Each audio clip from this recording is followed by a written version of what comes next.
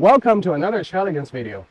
In this video, we are bringing you our new antenna, the JNC Radio MC-599 Shortwave Dipole antenna. And we're going to show you how we will set it up in the field today in just minutes. Let's go.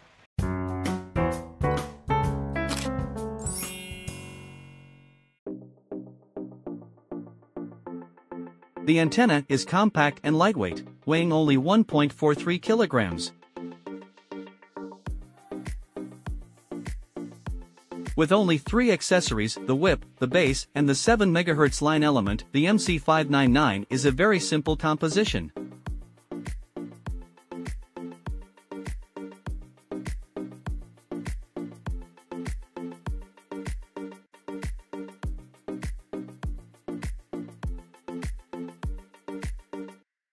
Now let's assemble the MC-599. First we mounted the antenna base on the tripod. This base also serves as a balun for our antenna.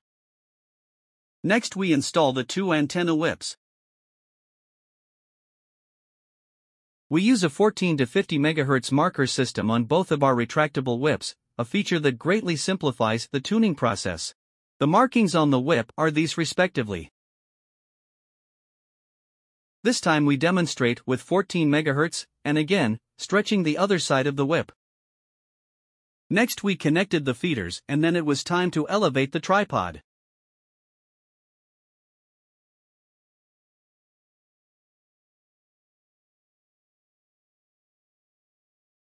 Here, the connection at 14 MHz is shown. For the 7 MHz band, we need to use these 2 wire elements. Requires a 7 MHz wire elements connection to the antenna base. We can fix the 7 MHz wire elements directly with the whip. Alternatively, you can purchase our accessory M10 bolts to hold the wire elements in place.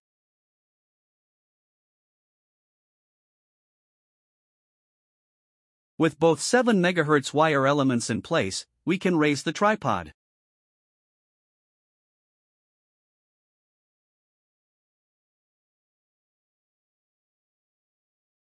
The isolator needs to be secured. And here we use guy anchor rods, which are also available as an optional accessory.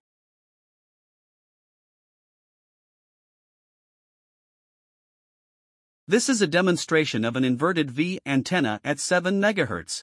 By the way, the tripod also needs to be windproofed and secured. This is our accessory wind rope, again available for optional purchase, which can be used to secure the tripod.